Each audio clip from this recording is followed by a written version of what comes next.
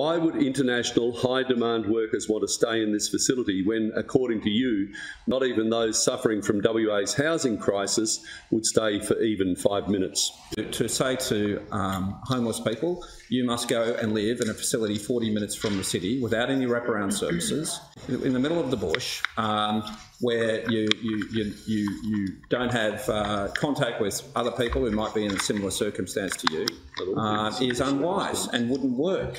Premier, I refer to comments you made yesterday as you dismissed using the Bullsbrook quarantine facility to house homeless Western Australians in need, where you said it won't work, people won't stay there, they'll leave, and it would last 5 minutes for those purposes. And I ask, why would international high-demand workers want to stay in this facility when, according to you, not even those suffering from WA's housing crisis would stay for even 5 minutes? If I can just explain the situation, the facility itself was commissioned and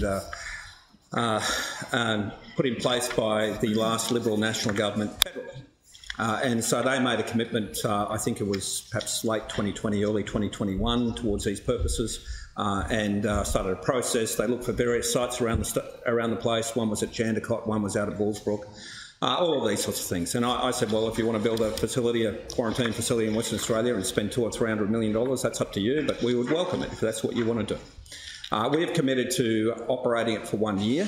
On the basis that that was the agreement with the former federal government, and they spent $250 or $300 million, which obviously created huge jobs and opportunities for many people and apprenticeships, and a great company, Multiplex, West Australian company, has undertaken the construction.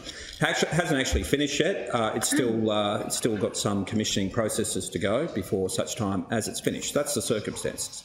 The site that was selected was out in Bullsbrook, 40 or so minutes from the city, in bushland near the RAF base. As part of that process, we got some upgrades to the water out there from the Commonwealth to fix a long-term issue with PFAS, I think it is, in the water out there, fix a long-term issue. So it was a win-win for Western Australia out of this, and we negotiated out of the last Commonwealth government, as we did many times, to get more and more money out of the last Liberal National government for Western Australia, which was a great outcome for us.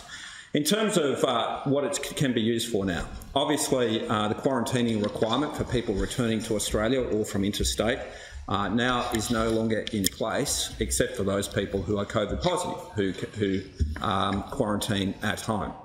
So the need for it, for those purposes, is no longer there. So we are currently undertaking a process to find a purpose for the facility, and that's across government looking at that.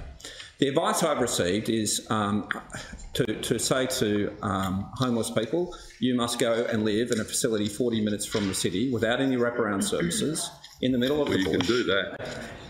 In the middle of the bush, where you don't have contact with other people who might be in a similar circumstance to you, is unwise and wouldn't work. Anyone can see that. Anyone can see that. No. You'd have to be a fool not to be able to see that. You provide those other services. So what we're saying, and that's all the advice. Anyone who deals with people who are homeless, who may have mental health issues, who may have substance abuse issues and the like, knows that. Good. So, but what we are looking at is how we can use the facility, particularly in terms of the worker shortage, as a transition form of housing for people who might come from overseas, particularly in the building and construction industry, where they might be able to live there for a month or 2 months with their family or with their children, whatever it might be, as a transition form of housing before they get more permanent housing. And you go and live there, you might have work that you're transported to by your employer, and then you move into a more permanent form of housing after that. This has actually been a common practice historically in Australia. If you go back in history, this is actually quite often how, when migrants moved to Australia, that's what they did. They lived in places like this as a transition form of housing. We're just trying to look for a way of properly utilising this facility that we didn't build, but we have a responsibility, at least for a year, to operate. Supplementary question. Supplementary. Premier, why are you continuing to callously ignore the potential to house rough sleepers and homeless people right now? Order, please. Right now, instead of waiting for your delayed housing program? Order, please. The So, Madam Speaker, we opened the new homeless facility on Wellington Street, which now has, from recollection, 64 or so people staying there. We are building the Common Ground facility in East Perth and one in Mandurah as well. There's a whole range of other services that are available out there for homeless people. The reason the Common Ground facility in East Perth is delayed is because of the strength of the economy. That's the reality. Because we haven't got enough people to build for the demand that's out there. That's why we're looking for an alternative arrangement. And I actually spoke to a major building company the other day who were very excited by the prospect of the quarantine facility in Bullsbrook being used for these purposes.